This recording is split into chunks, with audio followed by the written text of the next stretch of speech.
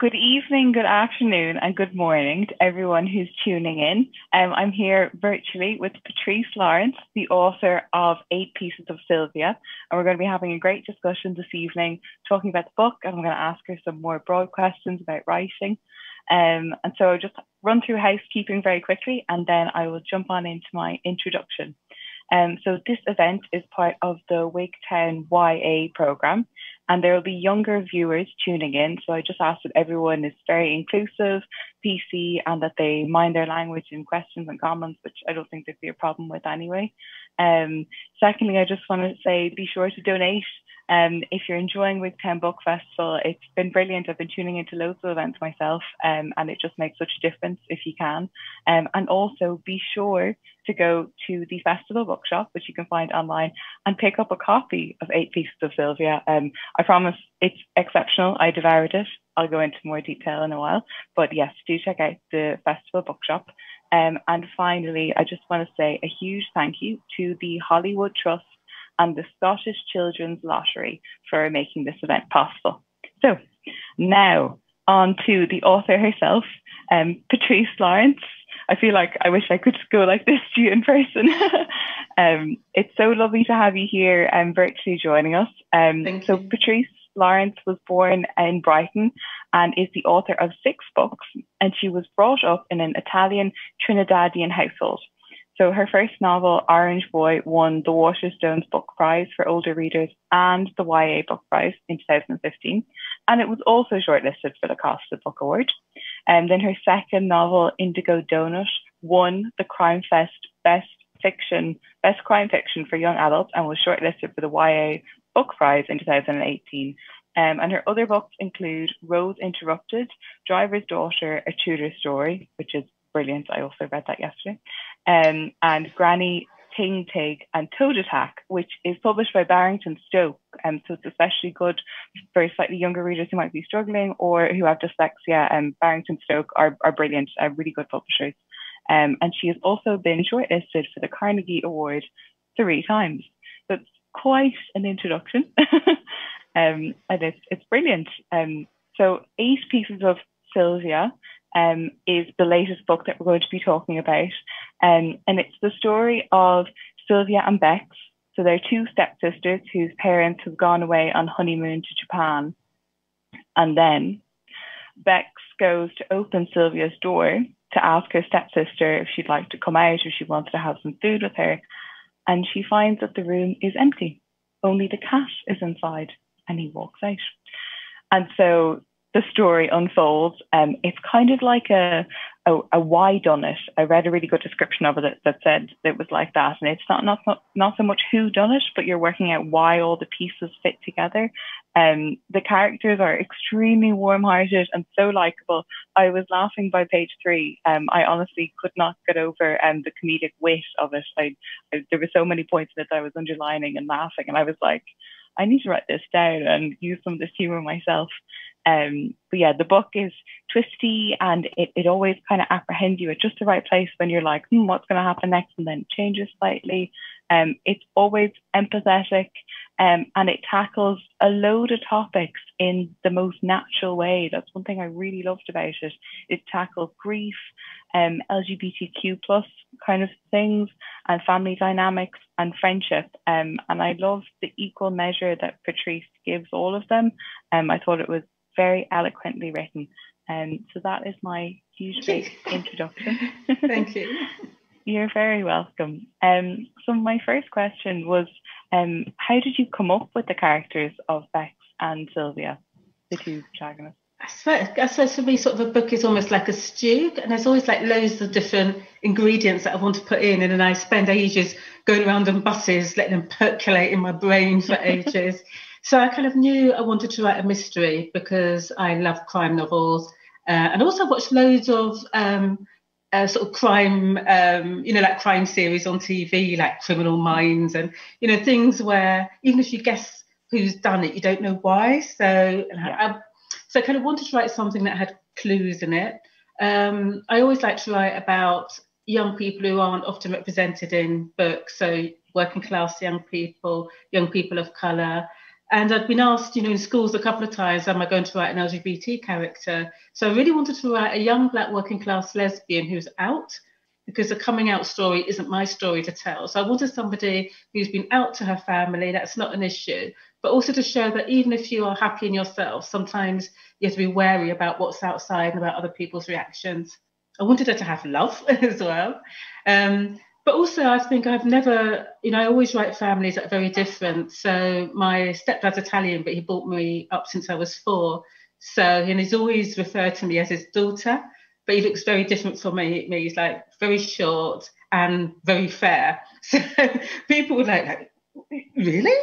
They look at me and him, at mum. And I've got 2 brothers who are like, Angelo is their dad, but they're very different colours as well. So we're like this multicoloured family, and I've never lived in a family where we're all the same colour.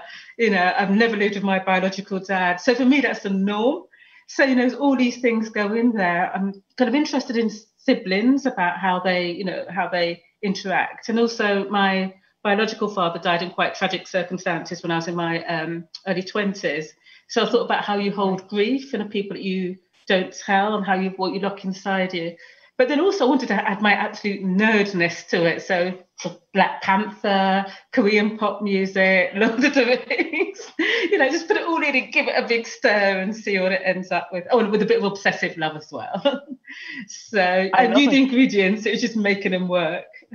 Yeah, no, and they all come through really strongly in it. I actually love what you were saying about grief and how characters hold grief.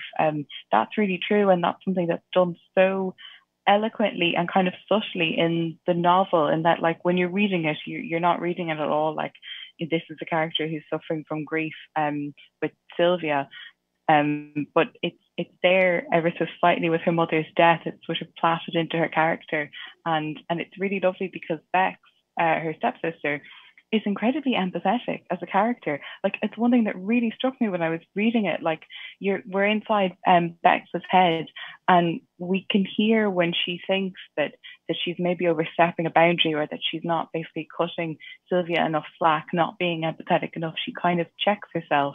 And I thought that was really beautiful. Did you do that on purpose to kind of suffuse her with that empathy?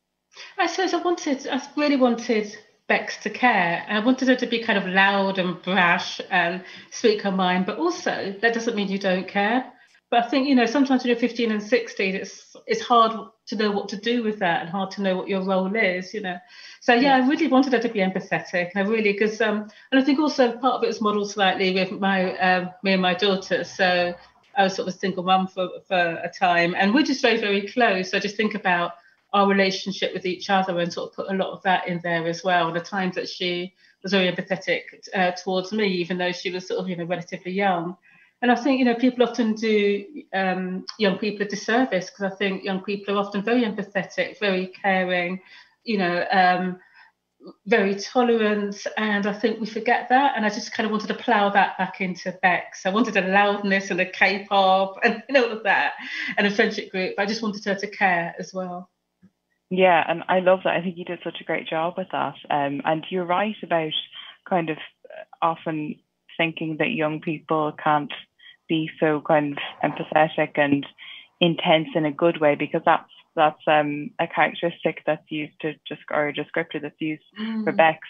One of her friends says that she's sometimes a bit intense, and Becks immediately Googles. She's kind of like, what do intense people do? Which I thought was brilliant as well. The way, actually, it leads me to my next question, but the way you wove in Instagram and Google, and just kind of the modern ways that teenagers interact with the world, and it was done very fluidly, because sometimes you read things and it can feel a bit awkward. It's kind of like we're putting the obligatory I use Instagram in here, I liked her post. It didn't read like that at all. It was kind of just like a third arm. It was another way of flowing through, as teenagers. And I wondered how you were such an adept at that. Like, how are you so media fluent? I ask my daughter a lot of the time, but also, I mean, as a sort of writer, you've got to learn to promote yourself as well. So I've had to get quite familiar with, well, I suppose I love Instagram anyway. I just love people's pictures of their dogs and puppies. It makes me very happy. Okay. But also, I did sort of ask my sort of daughter about, what she would use and how. And I think I've kind of slightly learnt my lesson with Orangeboy though, because Sonia, one of the characters of that, has a BlackBerry, and like by the time it was published, nobody. So I'm just hoping, like, some of the things you put in there are going to have some longevity, rather than people going to be looking at it 5 years time like, what? Yes, no, it's true. And I think it makes it very appealing as well. Like, I just sank into the novel immediately. I was like, oh, this is like talking to a friend. And I have heard like your book described as being similar to Jacqueline Wilson in that method of like being able to tackle like quite big issues and doing it in such a kind and kind of like empathetic, coming down to your level way, that you actually get to the kind of the meaty stuff really quickly. So what you were saying earlier about tolerance and about how young people are very tolerant, that immediately hit me. When Becks has a group of friends, she's got this amazing group of friends. Mm-hmm. They're all extremely like loud, and they have their own opinions, and they're all very strong characters. And reading them feels like walking into a room and you're already like, oh, I'm one of these. You know, I know them. I can get into K-pop. I really love that about it. But they're all extremely tolerant of each other. You know, like they start joking about. One of the characters is saying like, oh, what would happen if I brought a girl home? Like, my mother wouldn't allow that. And then Bex is kind of thinking, oh, what would happen if I brought China home? And I thought they're incredibly tolerant in how they're thinking. Like, and that's really good to see that reflected. So is tolerance, like, is that something that's very important in all of your work to get across, or does it come? I think it depends. I think I sort of cheated slightly, because I think a lot of those were in a sense based on some of my daughter's friends, because I'd often come into the kitchen and they will be chatting away. I remember once actually I was downstairs eating a sort of watching TV, and they all came in, we were eating the pizza, and I'd like to say to them, like, do you really want to discuss that in front of me? And they said, we're not being rude, Patrice. I said, I know you're not being rude, but you know it's going to end up in a book. So, her friends are so lovely. So it's kind of sort of scooping off bits of their life to put into books. And maybe not all, young people are like that, but a lot of the ones that I've come across are very thoughtful and caring. And I really wanted to show the side, particularly also young people of colour. And sort of sometimes you see sort of black girls on buses, and people think they're just really loud, and that's all they see of them. And actually, they've got all these different sides to them. And a lot of that is a very sort of, very caring, very tolerant, really thoughtful, and very loyal side as well. So I wanted to sort of portray all of that, as well as, of course, doing dance routines to Blackpink, the sort of K-pop girl band. I thought that was very important.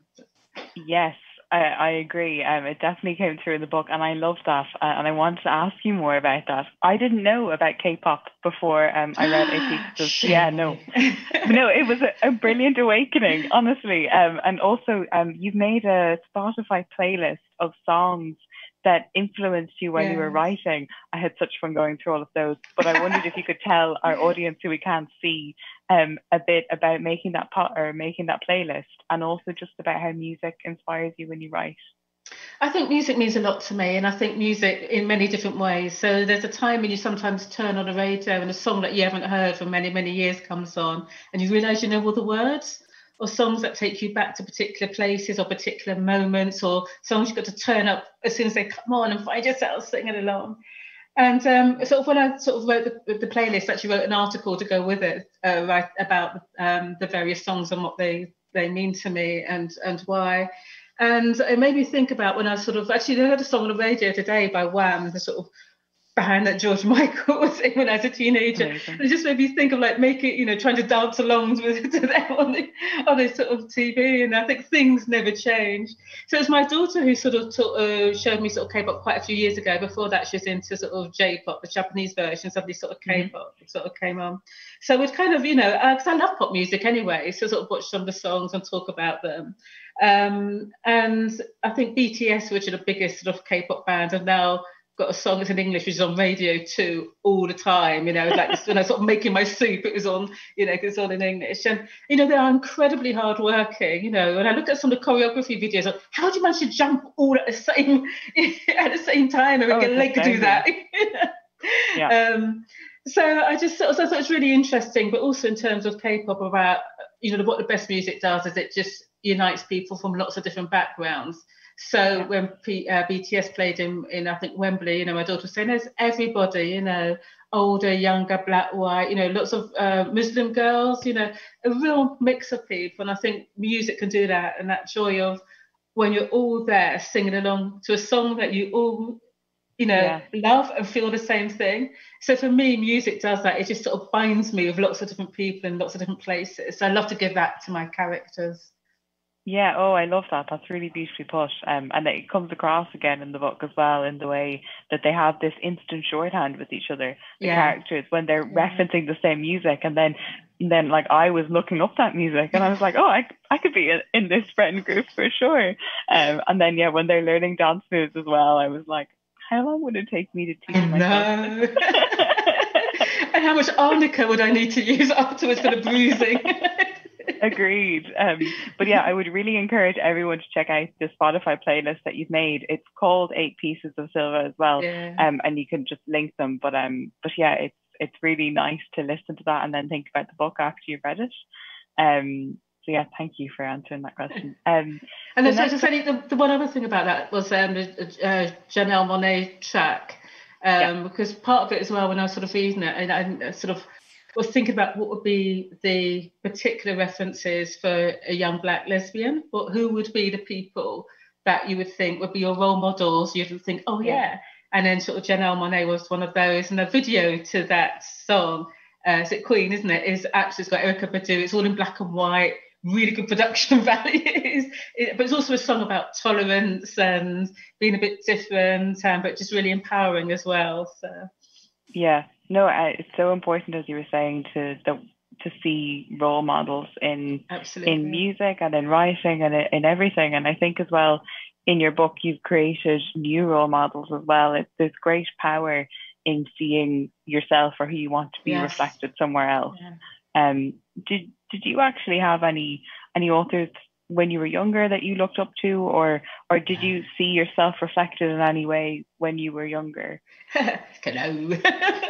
No, I mean, I was a real compulsive reader, and I was just thinking about it today and thinking about, in a sense, as a child, most of the books I would have read would have been like the equivalent of historical novels, because they're either written like Edwardians or Victorians, or they're set in Tudor times. So there wouldn't have been anything contemporary until when I was in, what would be the equivalent now, year 9, so it would have been like second or third year of secondary school, and our English teacher did The Pig Man by Paul Zindel, which is kind of like I suppose it's the equivalent of American YA, really, about teenagers.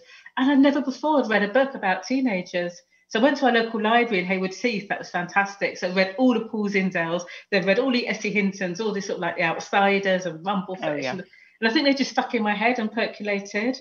It never occurred to me that black people could be in books or write books that were in bookshops, because we just weren't there. I see like Floella Benjamin on Play School, which is great because you're like Trinidadian, it's like, black woman. But that was it. It took me until my 30s before I wrote books that had black characters in them, because that had so sunk into me that I had no right to be there, or just not the possibilities of being there in a book. And it took until I was watching the BBC adaptation of Malorie Blackman's Pig Heart Boy. And we sort of turned it on BBC, and and it was like, black family, and it's also like a English family. It wasn't like the Fresh Prince of Bel-Air or the Cosby Show. It was like, oh my! And suddenly, literally, it was like this door open, because I just thought, my multicolored, interesting immigrant family, and we're important. We can be in books. I can write about the things I care about, and the things that I know in that sense, and I actually found my writing voice from that. Completely. That's a really beautiful story. I think there's such power in that moment, like you said, when you were like, that's it. It's like my family has value and we can all write, Absolutely. Yeah. And I thought I'd be a full-time author, so it's something I was doing in between all the other stuff, and also I didn't really know any other authors to talk to about it. So it's just kind of going about your life, trying to get yourself to work, your child to school, come home, cook something healthy, So I don't think I gave it much thought in my mind. And I think even now, though, it still feels incredibly weird if I go into a bookshop and I see my books in there, because it doesn't feel that that's me. I'm still can't believe that I've done that. And I think it just takes a while. Well, I mean, my daughter was visiting her friend in Leeds a few weeks ago, and she took a picture of 8 pieces of silver on the table in the Waterstones in Leeds. I was like, oh my gosh, that's me. Yeah. So it still feels, there's still this disconnect between seeing that, even though I sit here quietly sort of muttering myself to myself, trying to write the books and do the editing. And then I see it in a book shop. It's like, really? That's me. So yeah, because I guess it's such a private act in some ways, writing, it's just you in your dome of a mind, and then suddenly that shatters and it's out, but you're still like, no, it's safely in here.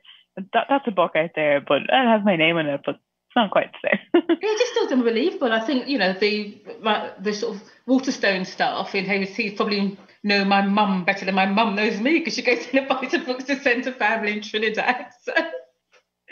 But yeah, it still feels odd, but it's still hard. Every book is still hard to write, but there is still that lovely moments when I got the boxes of sort of like 8 pieces of silver, and it's all glossy, and I opened it like, oh yes. So yeah, there still is that moment my heart beats with joy when a book comes. I think, oh my gosh, and so it should. Yes. And I actually wanted to ask you about writing courses and retreats, because I did read that you got the idea for Orangeboy, which I actually have here because I was doing some reading, that you got that when you were on the Arvon writing retreat. And I just thought that was interesting. I wonder if you wanted to talk a little bit about writing retreats and maybe their space and the writer's routine. I think for me, it was, I had an agent, and I'd sort of submitted various books to her. So it's about 70,000 words, it's like, no, not good enough to publish. Another 70,000, like, no. And this happened about 4 or 5 times. I can't do this. I can't write children's books. I'm a bit rubbish. So I just thought I'll go to the next thing. I've read loads of crime. I'll write sort of crime novel. And a couple of years before that, I'd researched an old music hall, history of an old music hall in Hoxton in East London. And I've done loads of research about Hoxton in the 1930s, sort of between the wars, and had this whole set of ideas about a crime novel I was going to write there. So I got made redundant, had a little bit of money, and decided I was going to go on an Arvon crime writing course that was on in sort of November. So I went with like all my sort of notebooks, my plans, and so one of the exercises was that because you hide clues in sort of crime, so we had to pick like a sort of sentence out of a hat and then hide it in a paragraph, and then once you sort of read it to everybody else and they found it. And my clue was he kind of woke up dreaming of yellow. So it sounds a bit abstract, a bit Martha Rothko, a bit Homer Simpson, and but then there'd been my daughter just was in the first year of secondary school, and there'd been a teacher strike 2 weeks before, and I'm such a wonderful parent that I took her to Hyde Park Winter Wonderland instead of going to school. But it's so expensive, and both of us, especially her, she's like tight, she didn't like spending money, so we spent all the time going around like, what, £6 to go on that? Like, that's mad. I'm not paying that. They're scamming you. We had a great time. Done that. It was really expensive. And also it's like those cash machines that charge you £3.25 like to take out your own money to buy a hot dog. Like, nah, I'm not doing that. But we ended up buying one hot dog between the two of us because we managed to have enough 2p coins or something. And I suddenly thought about yellow mustard. So imagine this boy standing there and this girl who, he really likes, first date, and she's putting mustard on a hot dog at a fair. But he hates mustard, but he likes her more. And because it's also a crime novel, they said, like there's got to be a crime. So I thought, okay, they go on a ghost train, come out, she's dead. I was never going to write it. And I thought, oh my gosh. So I eventually wrote it, but also I never knew that YA existed. So I thought it was just a crime novel. And somebody said, oh, I'm really pleased you're writing YA. It's like, it's YA. I would have read books by like Patrick Ness, but I just didn't put it in a separate category. I just thought they were good books. Yeah. So it was actually written by accident, but all that stuff must have been there in my head anyway, I suppose. But and it also took so long that I started writing it before the Olympics. And where I was living in East London at the time, it was like 9-minute cycle ride from the Olympics ground. So, and also in Westfield, where they run through Primark, was right where the Olympics was. So when I started writing it, the building the Olympics, as I was writing it, the Olympics came up. By the time I finished it, the Olympics had gone. So like, edit out any reference to it. I need to write quicker. That's really nice so that you could sort of chart the two against each other. I like that as an image. It's really nice. And that actually brings me on perfectly to one of my questions about setting. London seems to be the beating heart of so many of your stories, or rather the beating heart location. And I wondered, what was it about, or what is it about London that enamors you so, or that draws the stories to it? I think there's a lot of mix of reasons. One, is because, like, didn't have much money, so I lived in London. Two, I spent a lot of my life on London buses. When I moved to London in the early 90s, I didn't live near a tube, and I lived near Greenwich, and actually the way into town was the 53 bus. So it's the way I orientated myself in sort of London as well. And also just listen to conversations. So a lot of, when I listen to young people speak, it's quite often on buses, and I've listened to sorts of really interesting conversations that I've tried to note down. And I remember once I was editing actually Indigo Donut on the bus, because I'm classy like that, and I could just hear these these two boys sort of talking. It's like, yeah, mate, right, yeah, I got in a fight. You're right, you got in a fight? Yeah, it's a really bad fight. Yeah, and I bottled him, mate. You bottled him. Yeah, it's a Malteser's bottle. It's plastic. Like, what? So like writing this down. And then when they got off, I thought they'd be like a bit of a swagger and a bit of a roadman. But one was like really short, and then the other one was really tall and bigger. One I think was probably the African or Caribbean heritage. The other one I think was probably Vietnamese. I would never put them together, but I want to write about them. Amazing. But but also I think for me, really important for me about London is like the London that never appears on like the films and TV programs. This isn't about Buckingham Palace or any of those things. It's about London with Londoners in it. And in Indigo Donut, really, I did want to take them to Covent Garden, and I wanted to take them to Dalston, but from the point of view for young people. And if you think about a lot of the Richard Curtis films that have London in them, all the sort of friends when they come to London, or even like Notting Hill and all of those things, there's rarely ever any people of colour in them, rarely ever working class people. And I just wanted to create a London that looked like the London I see when I'm sitting in gridlock on a bus. Yeah, I love that.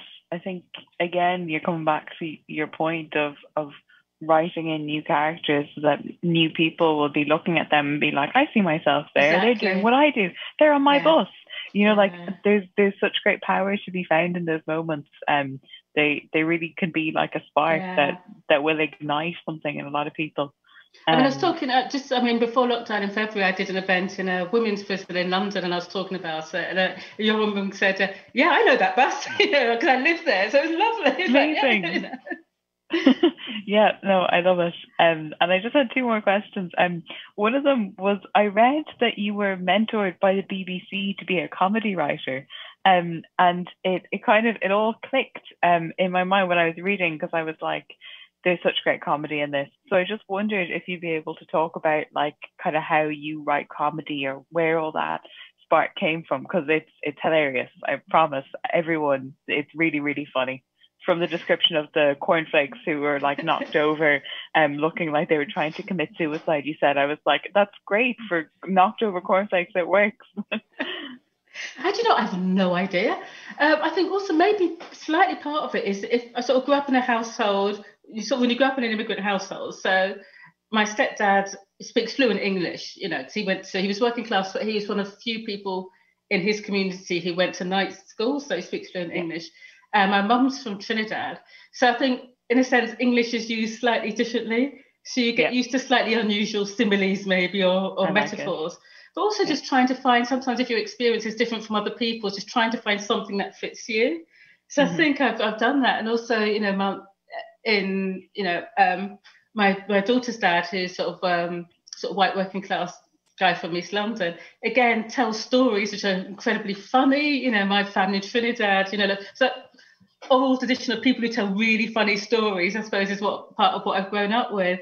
So I think I've just used to like wonky similes and funny stories, and in the end it all sort of clashes together in books. And I just love to give that originality to my characters. I just think, again, a sense that, particularly with Becks, she's got a really distinctive voice, and you don't get that much in YA, I think. And also because I'm writing about somebody who's working class and somebody who's a lesbian, and I felt a real responsibility about how I represented her, and I really wanted her to be a sort of funny, brave, sometimes slightly frightened, but just wonderful young woman. So I really wanted to give her the jokes as well. Yeah, because it gives her a lot of power as well, being able Yes. to make light of situations if she wants to. You know, she doesn't have to be meek and waiting for other people to kind of put their judgment on her. Because there's a great quote in the book. It's near the beginning, so I'm not spoiling anything, but it's when Bex is speaking to a football coach. I won't say why. You can read the book and find out. But he kind of makes a very snap judgment about a picture of somebody that Bex shows him, and he just kind of dismisses it or decides something. And then at the end of the book, it ties together nicely when Bex reflects again. She's like, I don't want to be like that coach who would make snap judgments about people. And I think the book in general, it's all about kind of like what's underneath and not making those snap judgments. You know, if you describe the book one way to someone, they might think that, the book is maybe trying to make a point about something, but it's not. It makes its point by the characters being real and by them living their life and being like, this is our everyday, you know, and this is our strength, and kind of this is us not making those snap judgments. It's also about being allowed to make mistakes as well, isn't it? You know, and I think, you know, we can't be perfect. And I think I suppose one of the sort of premises in a sense for the book was what happens with obsessional love. Meet somebody who's obsessed with people falling in love with them. So what would happen then? And I think in a sense that's what Bex has got to deal with, which is quite a lot. Yeah, no, and I find that really interesting as well. When I read it, I wasn't expecting all of that, and I was like, but yeah, and then how it ends is twisty and brilliant and perfect cliffhangers. But yeah, so I might finish up my questions now, and I wonder if you would like to read a little bit, or if we would start taking some questions from people. Would you like to read a little bit? I read literally like 90 seconds from the. Yeah, that sounds from the beginning, I just think so. I just love this cover design by Michelle Brackenbow. So I share it, sort of really glossy. You keep stroking it. Bex, Mum said, fix up. Don't complain. Just fix up. We've been clearing up after you for 15 years. That ain't strictly true. Well, for Mum it's true, but Justin's more recent. It's been 7 years clearing up after me for him. Anyhow, I got home from school and found toast and Marmite balanced on the edge of the table. The cornflakes box knocked over like the cereal's trying to escape. Milk left out. It was like breakfast tried to commit suicide. I'd sent a message to Mum straight away. Silva didn't do the clearing up. She's in her room sulking. That's when Mum told me to fix up. When I replied, she said the plane's taking off and the steward's walking towards her with a look on his face. I know, Mum. She'll turn her phone off because she can never find flight mode and then shove it in the seat pocket in front. She won't turn it on again until her and Justin land in Japan. That's going to be more than 12 hours. I suppose I should leave them alone. It's the first few hours of their honeymoon. It was still a honeymoon when you're heading out nearly 2 months after you got married. But Silva, though, I was a witness standing right next to her when she promised our parents she'd make sure I was good while they were away. She even looked them in the eye when she promised. But what's she done instead? She's left dying breakfast all over the kitchen for me to find when I get home from school. I don't want her setting that as a mood for the next 2 weeks. They're thinking about it.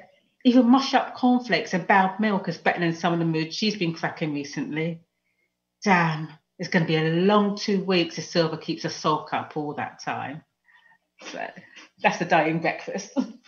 Excellent. Thank you very much. It's a perfect snapshot into dive right into the book. So yeah, I highly recommend that everyone goes out and reads this. It's a book that you'll curl up with and you can just sit down for 4 hours with an endlessly large pot of tea and read and fall in love with the characters and also get into K-pop. That was my big takeaway, my second big takeaway from reading it. So I'm just waiting for some questions to come through here.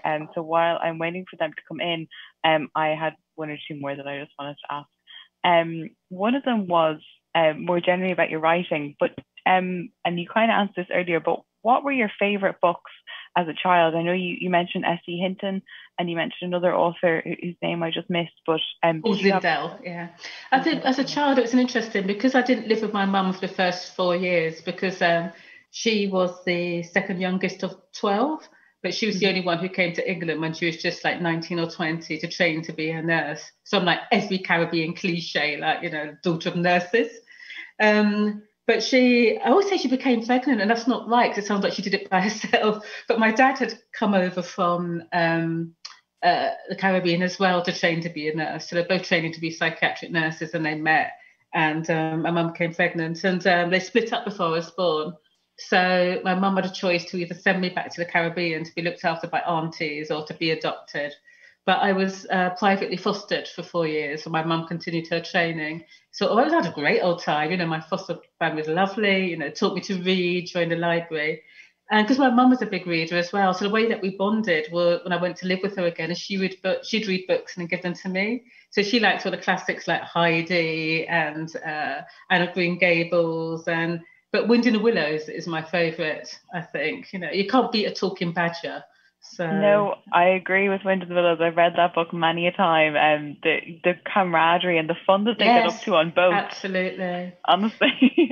But there's one chapter that I always really like. I'll talk about in schools. It's a chapter where Mole, because he's run out because he doesn't want to do his housework, which is so relatable. Yeah. But then he wants to go and see his burrow, and he feels a bit embarrassed. He thinks it's a bit shabby compared to rats, and Rat is really empathetic. And because we lived in a cul-de-sac, and me and my mum were the only black people on the cul-de-sac. I mean, my neighbours are lovely, but the thing about our family was my mum and my stepdad weren't married, which was really rare at that time. So I was really worried that my friends wouldn't want to come to my house because we were a sort of multi-ethnic house, great food, loud, interesting music. But when I read Wind in the Willows, I thought, actually, someone's your friend, there's empathy. And my friends didn't care. That was something. So books can teach you that empathy, can't you? So I love the book. Yes, completely. And also, Rat helps Mole in the end. Yes, they get it all ready for Christmas. And it's food. Kind of fixes it up. Yeah, exactly. Yeah. That's a really lovely scene. And then another question is, I was wondering, how does the work, because I read that you did a lot of work for various charities before, and I wondered how that plays into your writing, or if that informs much of it. Very much so. I think, to be honest, a lot of the books came from that, because I worked, when I was sort of in London, I worked for charities mostly around sort of social justice and equality, but I worked with charities that work with families who had children in care, did some research and work talking to young people being in care. I worked with organisations that work with families of prisoners. And so you kind of know that there are so many other different voices there. You sort of have one idea of prisons if you listen to the news, but actually when you go into prisons, when you talk to prisoners, when you talk to their families, there's a whole different story there. So again, it's that sense about how you talk about people who are pushed to the edges and give them a voice so they can tell stories. So it's incredibly important to me. Yeah, and that really comes through in all of your work that I've read as well, about stories again rising to the top that wouldn't always be given that voice, I think. It's a very prevalent theme. I wonder, do you have a favourite character from all of the 6 books you've written thus far? I think a tricky question. I suppose there's different ones. In Orangeboy, I really like Tish, who's Marlon's best mate. She's like the 15-year-old I wanted to be. Sort of great hair, no spots, loyal, and got a big mouth on her. But perfect. I was quite spotty and into Bruce Springsteen. In Indigo Donut, absolutely. In Indigo, actually, I love both the characters. I love Indigo for what she represents. She's got such a sort of spark. They're both into Blondie, and also Bailey's just kind and sweet and wants to do the right thing. But I just love Indigo because she's had a lot of stuff chucked at her, really, and a lot of stuff to deal with, and she's like pushing through it. And I think also for her, she at the beginning she thinks she can't be loved and won't allow herself to love, and by the end of it, she will and can. So I just love her arc. But actually, I do think Becks is probably my favourite. I just see her in my head. She's got a life way beyond that book for me. Yeah, no, I agree. And I felt like that when I read it too. I was like, I want to read more. I want to read just about like how Becks kind of goes about life for the next 10 years. Because just her voice and her being in her head is just so enjoyable. And she's such a fully formed character, I think. She just like pops right out of the book and you're like, oh, hello. Should we go get some tea together? Although she probably has some smarter things to say than that.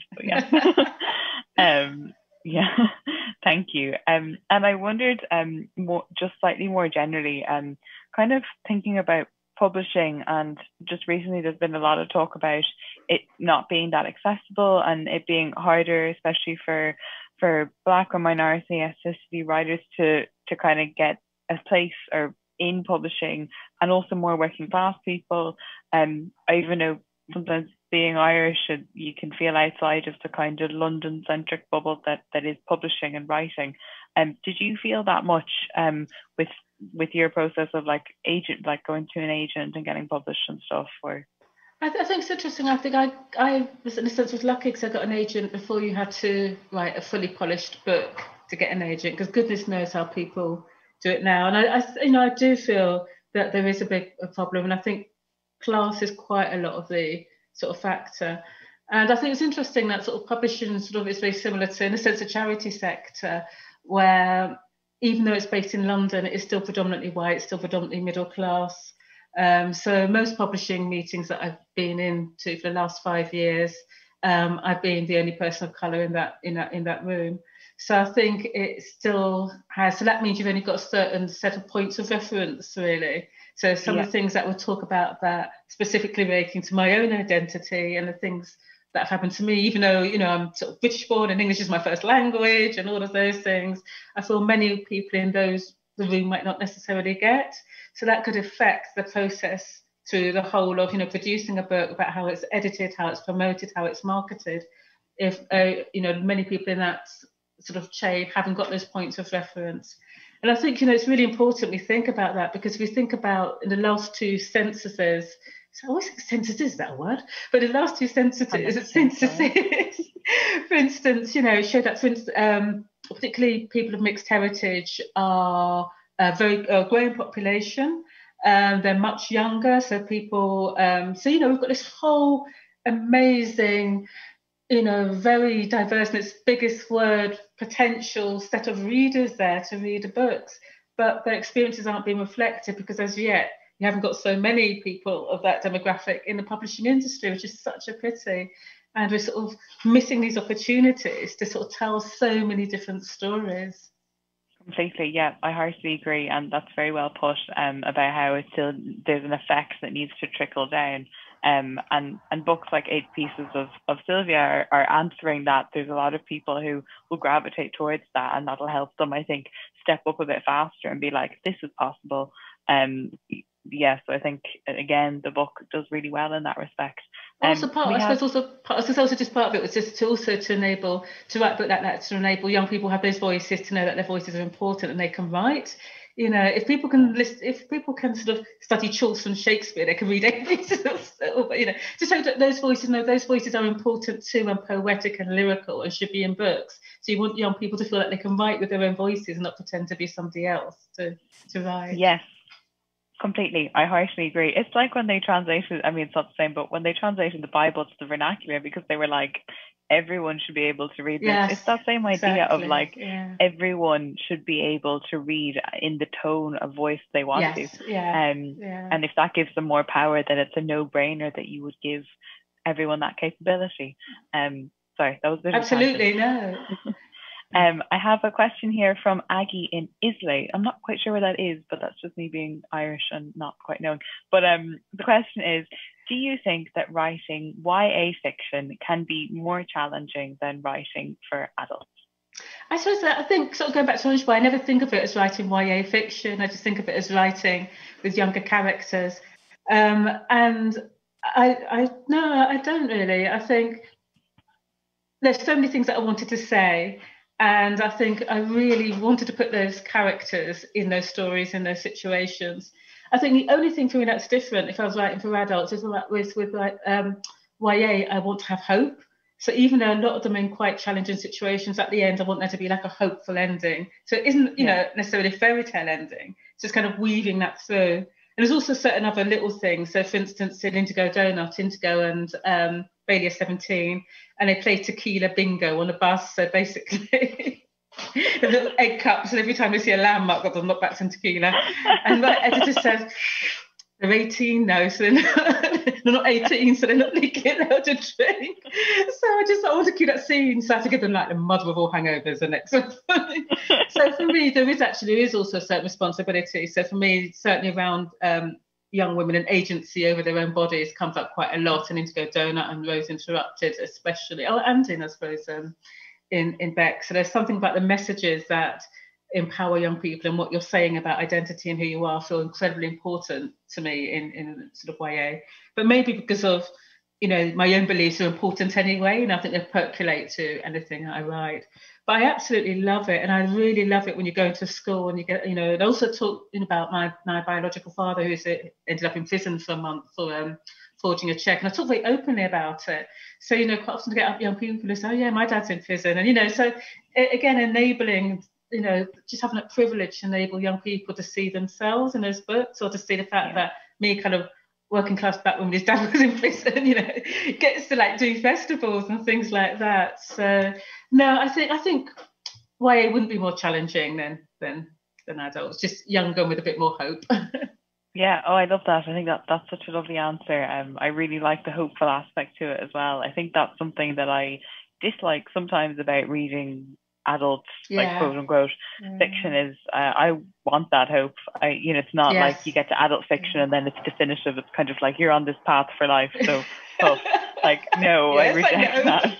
Keep going back to YA if that's how every adult writer wants to write, you know. You read like 300 pages, you get to 301, it's like, oh my goodness, really? Where's the happy chapter at the end? Thank you so much, Aggie, for that question. That was a brilliant question. And I just had a question about your writing routine. I wonder, because I'm always just curious if people are like early morning writers or evening writers, or writing whenever they have time writers. When do you like to write, or when do you find time to write normally? I think initially, because because I was working, so I'd write on the bus to work. I'd set myself a problem, I'd get character A to B, and I'd worked out when I used to get the 38 bus in London to work, that because the sort of second bus stop on a route was the one that I got, so there'd be lots of room. I could choose my seat at the top, you know, get out my stuff. And there's like an hour from my house to work to get an hour's work done. But I think I'm much more an early person. I think that's when my sort of brain works. So I get sort of writing down, and I sort of swap between a sort of laptop and longhand. If I can't think, if I go get a notebook and a pencil, it's like I'm thinking with a different part of my brain. So I can do that. And also I'm just quite geeky, so I love the research side of things as well. So with Becks and Silva, I kind of watched a lot of K-pop videos. It was terrible. A lot of Marvel films. It was really awful. So. I bet in your mind you're trying to do the dance moves, because that's what happened to me. It could only be in my mind. I'd break something if I tried it in real life. I would encourage everyone to try and even learn 10 seconds of one of the videos that you've included in your playlist. I think it would be quite a feat. It could be put on TikTok, you know, just a little clip. Somebody in a stretcher going to hospital, yeah. Hopefully not, just maybe yoga warm-ups beforehand. But great, I'm going to finish it up there. Patrice, it's been such a pleasure. I've so enjoyed speaking with you. And I'm giving you a big round of applause from everyone else who's watching. They're all doing it at home in front of their screens. But yeah, so thank you so much. And I'll say goodbye. Thank you everyone for tuning in. Bye. Bye.